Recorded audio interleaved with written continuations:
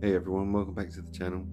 The Michael Myers collection room is pretty messy as usual. It's not really the Myers collection room anymore. It's where it's where I put all my boxes for mask shipping and keep a lot of supplies in here. So this video is about the Captain Kirk conversion project. But over here we have a Tots 78. And obviously I've removed all the hair and I've repainted it with a nice matte white. And I had to do a little repair job on his mouth because one side was sealed and the other side here had a big gap, so I had to fix that. It's quite seamless. So I'll glue some hair on him, do some weathering, and I'll show you that on when it's done. I intend to keep this one because it fits me really well. It's a slightly smaller 78 than usual, but I'll get back to you on that one. But here we have the Trick or Treat Studios Captain Kirk mask, which obviously I know 99.9% of you know already, but for those small percentage that don't, this was how the original Michael Myers mask from 1978 started out. It was the Captain Kirk, and there's a video on YouTube on the Sean Clark channel where Tommy Lee Wallace himself recreates the original shape mask from not one of these, because this is like a replica, or doesn't look quite as detailed as the original. I think it was Don Post Studios, was it? The original Captain Kirk mask from back in the day. Around the eye area seemed to be a little bit more definition on the real ones, but I'm going to be cutting the eye holes out anyway, so it should be pretty good. Now, what I was really surprised with was the quality of the hair. I don't know if it's mohair, but it's really soft and it's really good quality hair. Obviously the hairline needs fixing, and obviously things need to be done, but I think I'm actually going to be sticking with the hair that comes on the Captain Kirk mask. Now, I got this mask and that one from madabouthorror.co.uk, so if you're interested in getting one of these, they recently came back into stock, so you can go on to Mad About Horror and get one. So this is just some footage at the beginning of the video just to show you the mask completely stock. Fits me really well. It's a nice kind of snug fit, a little bit of room in there to breathe, but it's not too tight. It's definitely not loose, so it fits me well. So as long as the conversion goes to plan, this should be a really good 78 mask for me to be able to have in my collection that I can actually wear. And also this one, obviously, with the kind of built-in Nick Castle stretch, that slightly more elongated, creepy look. So that'll be my Nick Castle stretch mask, and this will be just the regular, non-stretch version. I'll just give you a little look. See the back of the hair here? Really is excellent hair on this. Very good quality. It's interesting how the hair varies from Tots mask to Tots mask, at least in my Myers mask experience. Like, I really like the hair that comes on the Kills mask, and the hair on the 2018 masks, not as good, but not too bad. But this is probably the best hair I've seen so far on a Tots mask. It's cool to have the actual Shatner card here as well. Always pause that and have a read if you're interested in this sort of stuff. Alright, so now I've got the footage of the stock mask out of the way, I can get to work on this. So wish me luck. Drop a like on the video, subscribe to the channel, follow me on Instagram at DeanKnight333, and if you want to order a mask from me, you can do so. Email me at deank333@hotmail.co.uk. You can DM me on Instagram at DeanKnight333. Alright, let's get started with the conversion. Alright, so I'm going to start by removing the eyebrows, and you can see the kind of moulded eyebrow underneath that we recognize from the Michael Myers mask. And this hair is coming off really easy so far. I'm just literally just pulling it away gently with my fingers. Then I'll proceed to cut the eye holes.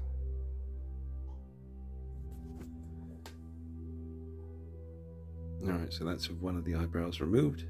Still a couple of little straggly little hairs hanging around there. I'll get rid of those. just to show you, one gone, one still there. Now just thinking about the order I'm doing everything in, so obviously I'll remove the eyebrows first, then I will probably cut the eye holes next, then I will fix the sideburns, and then I will paint the mask white, and after I've done that, then I'll fix the hairline. Am I nervous about cutting the eye holes? Yes, I've never done it before, and if you get it wrong, you're screwed. There's not much you can do about it. So I will I've already looked at so many pictures. I went on michaelmyers.net and got every picture I could of the original mask. Have to bear in mind a lot of them are of Nick Castle wearing it, so you get the stretch, which is kind of distorting the natural look of the mask. So I am being very careful about what images I use as my reference. Does anyone need any eyebrows? Got some eyebrows now. There's me, Big Mac coveralls, and very much looking forward to bringing you guys some cool 78 Myers videos wearing these coveralls and this mask once it's done, and that one over there. Now obviously you're going to want to go around the eye cuts that you're about to do in pencil or pen. I tried pencil, but it just wouldn't really work. You know, I could barely see what I was drawing, so I decided to use a pen instead, and I've done it very lightly, and I'm probably going to think about it long and hard before I actually take a scissors to this. I'm going to go back and check and double check and redo this if I need to. I just need to give myself some guidelines. Obviously you can see just there is a little bit bumpy with the line, so I can smooth that out before I'm going to really make sure I get this right before I take a scissors to it. And I've checked I can wipe this away quite easily and start again, but you will need to outline what you're about to do before you do it.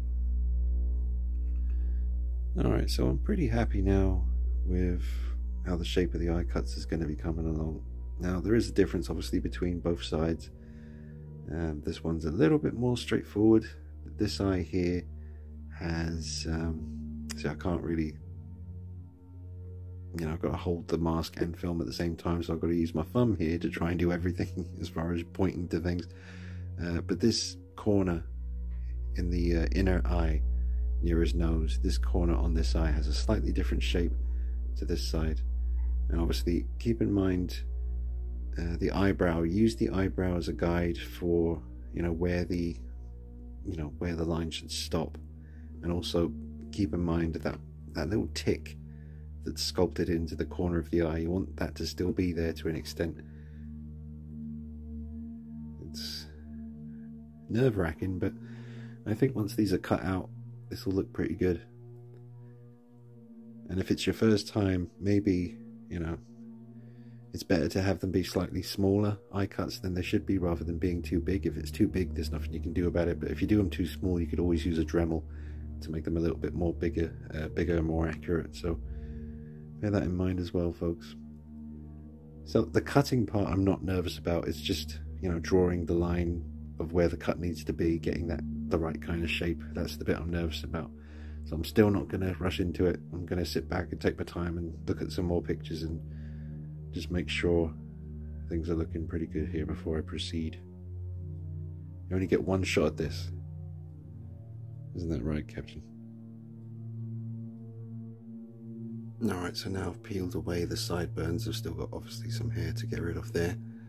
And on this side too, which is a bit more tricky, but what you really want to do now is take those sideburns and kind of glue them behind his ear. I can't really show you one-handed because I haven't got an assistant to film and no tripod, so I can only sort of hold the mask in my hand and hold the camera with the other hand, so I'm just trying to describe things to you.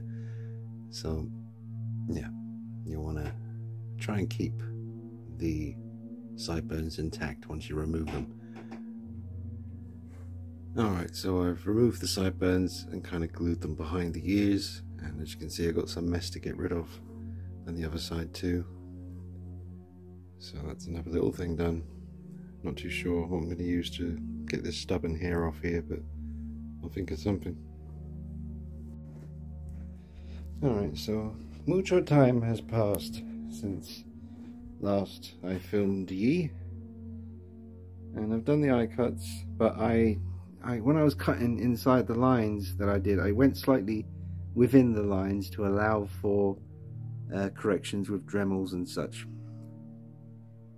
So there's my eye cuts, and I had to wait a few days for some stuff to come that removes glue from surfaces.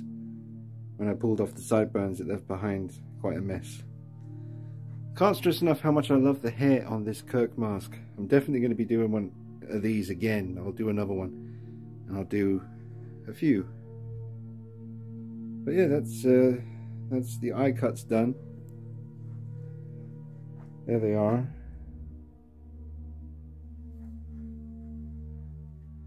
And I am excited. I'm very excited. That's all the hard stuff done. Now it's just a matter of painting it white, fixing the hairline, and weathering it. So, one last look at the skin tone before I paint over this with white. I'm not going to be spraying it. I'm going to paint it with a brush. And again, I cut within the eye lines that I drew on to allow for some room for correction. But to be honest, I think these are pretty close. You've got that kind of straightforward shape over here, and then that subtle little abrupt kind of turn here. You just keep your knickers on, all of you. Bear with me. There's enough length, extra length of hair at the back here where I can take some of that hair and use it to glue over this hairline. I don't really want to be pulling the hair forward like I did with the Kills mask. That works for the Kills mask, but for a 78, I don't quite want that look. So I'm going to take some of that hair, extra length at the back, and glue it on the hairline to make that look better. Let's just drop it on the floor. So yeah, I tried it on again now that I've cut the eye holes, and it feels great. And I'm really excited now because the scary part is over, and now it's all the fun stuff.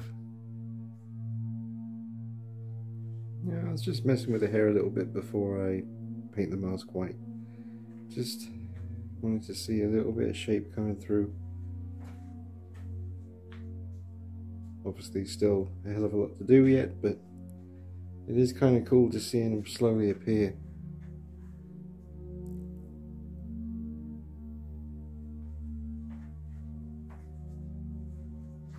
Scary.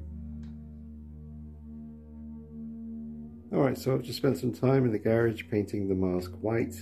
Did quite a few layers of paint on the actual face, but went a bit lighter around the neck because you want that skin tone to show. But I'm going to let this dry and see if I need to go over anything more with the white paint, but I think that's probably enough. And next will be, I think I'll do the hairline next, and then I'll leave the weathering around the lips, the tip of the nose, and all that inner eye action. I'll leave that until I've fixed the hair, because I think once the hair is fixed, you can see the potential. But just need to fix that hairline. And man, you can see him. He's coming through big time. And some footage of the mask in the back garden, blowing around in the wind, drying the paint.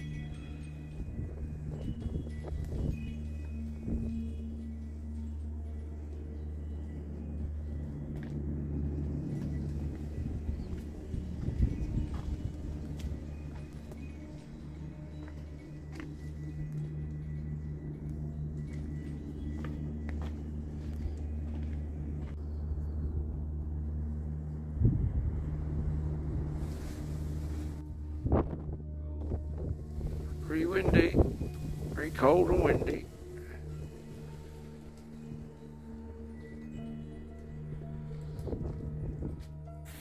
Alright, so it has been a minute, as they say on the streets.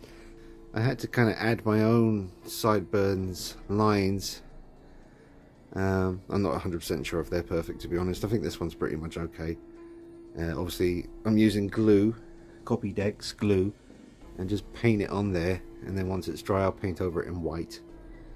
The hair, on the mask is still the same hair. I really love this hair. I'm quite tempted to order a few of these masks just to steal the hair from it. I know you're probably thinking, just go on eBay and buy mohair, but I don't know. I never quite know what I'm doing with eBay mohair. It's the quantities that you get are always a bit odd. I don't know. Forget about it. But yeah, I just really like this hair. So I have got another Kirk mask coming. And I think I'm going to take the hair off the next Kirk mask and put it on my 78 that I'm doing. But just giving you a little progress. You've got the flesh tone coming on the neck. Now I know there's supposed to be more flesh tone around here and other areas like the jawline. I'm not sure if I'm going to go and do all that. I like the idea of in the Tommy Wallace video when, you know, he just said it was white and he didn't weather it too much at all. He said the shadows did most of that. Now one thing, if you're thinking like I did for quite some time, I've been pondering on this for quite a few days, no matter how accurate I try to make the eye cuts, they always look too far apart. And that's because on the Kirk mask, if you look at the bridge of the nose on a Kirk mask, it kind of gets a bit, especially from the front, you've got a bridge of a nose up to about here, and then it gets very flat. And if you go and look at the 78 mask, it's totally different. I mean, the bridge of the nose starts here, like, you know, it comes out quite far, and that's the way it looks, But this one doesn't have that. But if I pinch this area right here just a little bit, I'm trying to do this without my hand being in the way, but there's just no way to do it. But you see, it's a very subtle change, but just that little tiny pinch there. I wish there was a way. I tried different techniques inside this bridge of the nose to try and bring this in just a little bit, just to give him a bridge of a nose again. It looks great from the side. You can see it's there, but from the front, it has this kind of flat look, and it makes it look like there's more space between the eyes than usual. But that's just the nature of a Kirk mask, so just learning as I go, really. It's my first time doing one of these conversions. I've had a lot of fun, and I've got another one on the way. But yeah, that's where we're at. This one's sold already, folks, so someone got in touch and wanted to buy it. So that's going to a good chap in America. But it fits me really well, and I really like it, so I'm getting another one, and I'm going to do some more work with these. But like I said, on the next one I'm probably going to steal the hair from it and put it on my 78 up there, so we'll see.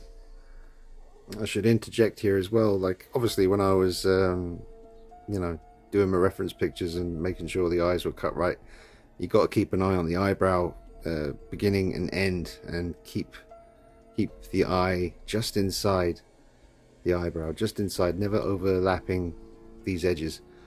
So that's how I know I haven't got the eyes too far apart, because I copied where they are to the eyebrow. It's just like I said, the nature of the Kirk mask has a bit of a flat area here. It's not flat, but it's certainly not as pronounced as the 78 mask with the Nick Castle stretch. But you can see the Tommy Lee Wallace closet scene kind of look that this has. You know, that classic scene where he's bursting through the wardrobe and the light bulb's banging off his head, and he's coming to get her and she stabs him in the neck. Obviously there's no puncture wound in this one yet, which I like. This is before all that happened. But yeah, just some interesting stuff about the eye holes and that situation. So now I've got to do, I'm debating how much more to do. I mean, I've already sold it. I want to keep it as close to what Tommy Lee Wallace said in that Sean Clark video, where he said, you know, at conventions a lot of people do the shading and the shadows themselves, but it was just the light doing that. It was really just a white mask with obviously a bit of skin tone from where they're handling it all the time, taking it on and off here. Did a little bit of weathering around the ear, but I'm debating how much more to do. The lips could maybe do a little bit more, maybe the inner corners of the eye, but that won't take too long. But the next thing I'll do is paint over the sideburn glue thingy that I did in white to make it look more natural. Got to clean up this bit as well. It's very difficult. When I removed the sideburns, I had to go and buy some special stuff. I can't remember if I showed you that stuff. I better show you just in case. Yeah, so it's this stuff, and it removes glue. You have to put it on, leave it for a few minutes, then come back and scrub the hell out of it with a wet cloth or whatever. But yeah, I found it on eBay, and it kind of works, but also is not the most effective thing ever, but I've never done this before. I've never had to remove glue from a mask. But we're looking good here, man. For a first time try at converting a Kirk mask into a Myers mask, I think I've done pretty well so far. Side profile is really, really good on this.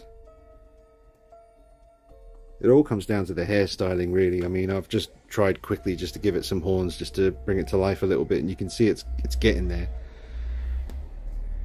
So yeah, I'll check back in with you soon. And I brought in the H40, my pride and joy, my personal copy, which I don't intend to sell. I spent a long time working on this one. I've been accused a couple of times of going onto the set of the 2018 film and stealing a mask, for Christ's sakes. Now don't take kindly to it, neither. I ain't no thief.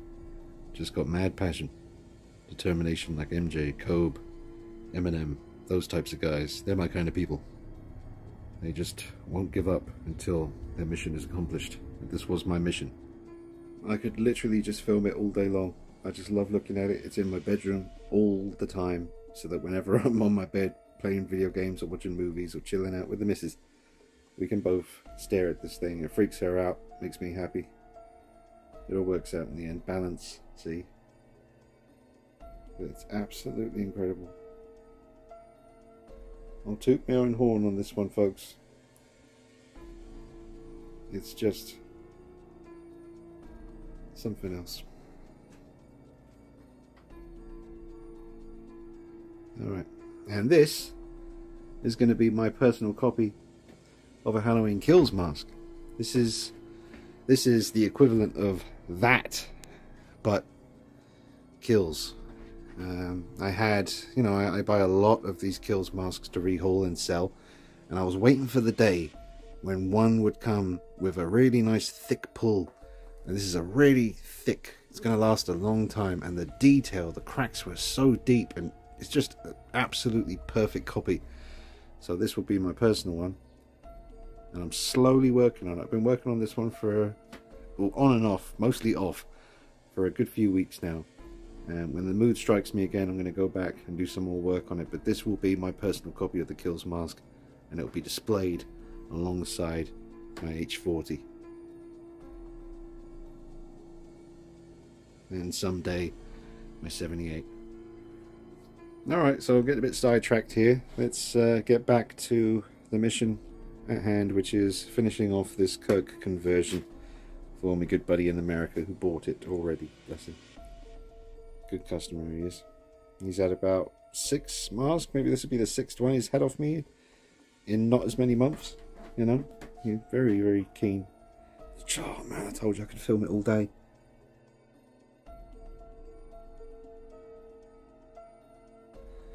Clean as a whistle.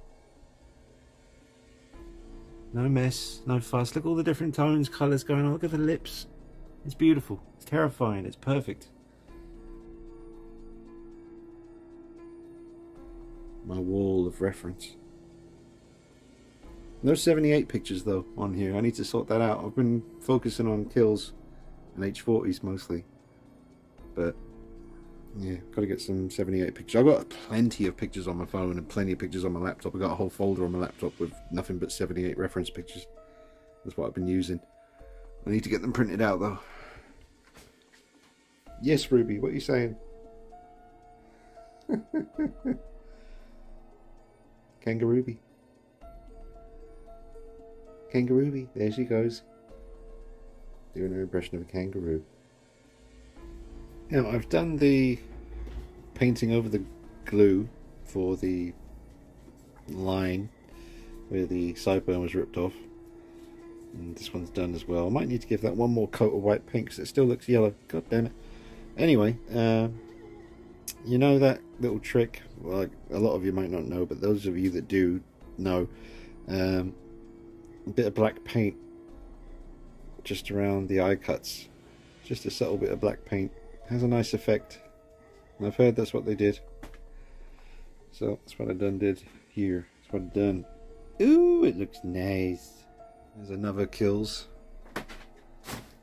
in the works for a customer. Still got a hell of a lot to do. Haven't done the details or the cracks or anything yet. Just a base coat. So look at my brushes. Hey, look at that. Terrible. Yeah, we all got our own way of working, haven't we? As long as the results are satisfactory.